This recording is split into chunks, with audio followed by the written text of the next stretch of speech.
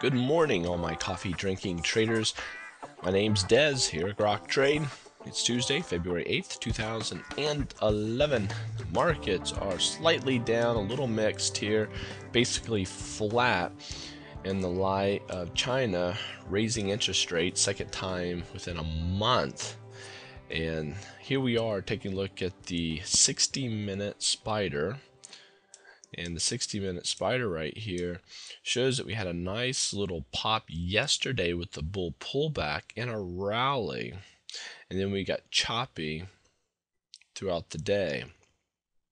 We remain above all major moving averages. However, we have the threat of a double top.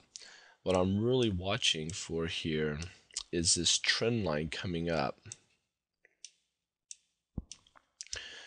Support,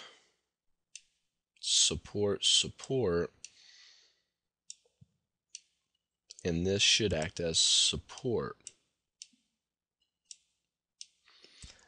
It's very important that we stay above 131.75. 131.75. That's where a trend line is, along with a hourly support line coming across. So we have two support lines coming together, converging together right here that should act as support. If we go into the day further, that level will rise because the trend line will be rising.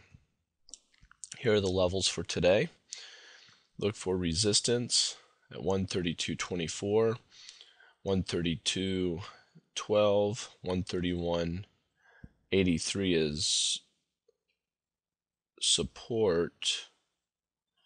And if I just said support up there, I meant resistance. I'm not sure what I said. It's early. I don't have my first cup of coffee yet.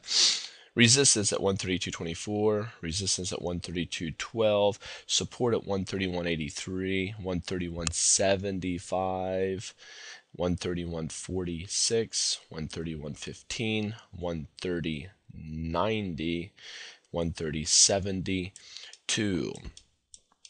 That's where we're at. And on the bigger picture, let me show this to you.